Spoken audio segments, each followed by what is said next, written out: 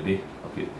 Sunday, March 23, 2014. Shih Tzu, May, 13 years old. Okay, this Shih Tzu came, the owner complained about the blackness, hyperpigmentation on the skin here. It's all black, and then she will complain about this. It's all black. It's called hyperpigmentation, and below also they're all black. So she wants to know why this is all black, you see. Okay, so this Shih Tzu had ringworm earlier on, 2 months ago, in November 24, 2013, and the owner had given the anti-ringworm tablets but didn't come back for a follow-up. So there was no follow-up. Then after that, she went to the pet shop to buy a shampoo, which is good smell, which has a good perfume, and she applied, she washed. So it's likely that the ringworm has not recovered fully, and the dog bites this area, bites the leg, because ringworm is very itchy, and due to licking and biting, the skin becomes pigmented, hyperpigmented, and you can see that it's all black.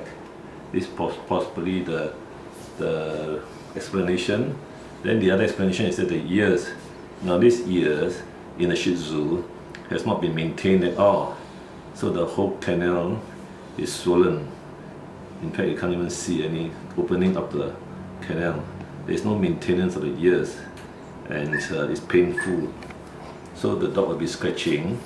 The dog will be scratching, and the dog will be doing this and damaging the skin as well as the paws. You can see. Then on the other side as well, the other side you can see that it's inflamed as well. It's very painful as well.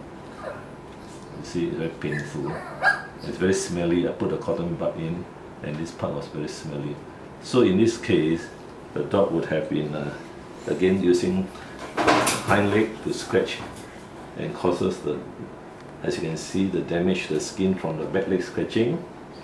And this is another reason why the skin becomes black, because of the scratching by the back leg, until the skin becomes inflamed and the pigments come in, the black pigments.